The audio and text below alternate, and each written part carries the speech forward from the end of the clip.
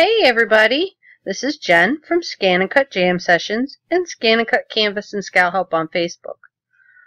I've had some people ask, like if you have your SVG files or your FCM files, how to make a picture to kind of, okay, so here's one of my photos that I have. But I save this as an SVG. If I'm not in SCAL and I want to view it, I'll show you how to do that. Come in here to export. I save mine as PNGs.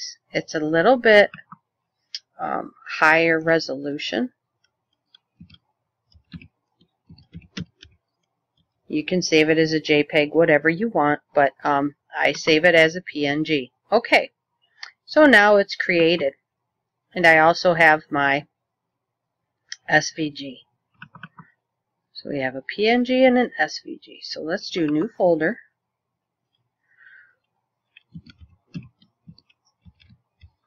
Big book. Okay.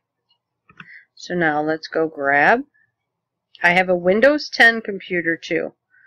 Oh, no, this is not the one I wanted to save it in. Oh, I tell you. Got to go to SVG files. But I have a Windows 10 computer. Let's see, where'd the big book go? Should be down here. Yep, okay, good. So now I'm going to make my new folder. There we go. And enter. Alright. So now we're going to drag R2.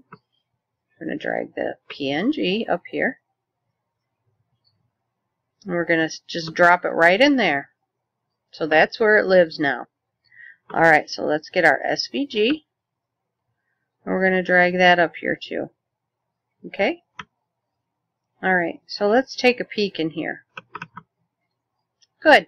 So I have the SVG and the image. So that if I'm ever out, and let's say I don't have ScanNCut a lot open, and I go to pull it up here. Let's get to it.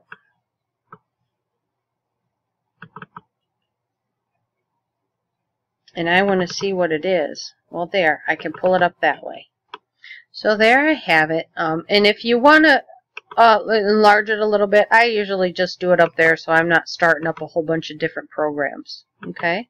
So once again, when you are in ScanNCut a lot, because you cannot save a PNG or a JPEG from Canvas. Okay, so this is only for ScanNCut a lot. Bring in your image. Let's get an image. So you're going to import your image via the SVG button or whatever it may be. And then if you want to store a image of it, go to export, come down here to save as type, go to PNG, rename it, and save. Okay, so it'll come up here in this screen for you, and you click OK. Alright, if you want, you can completely exit out of there right now, because I'm not going back in there, but if you have a bunch to do, leave it open. Come back in, and always make a notation of where those files are being saved to. Alright, you're going to come in here, you can create a new folder.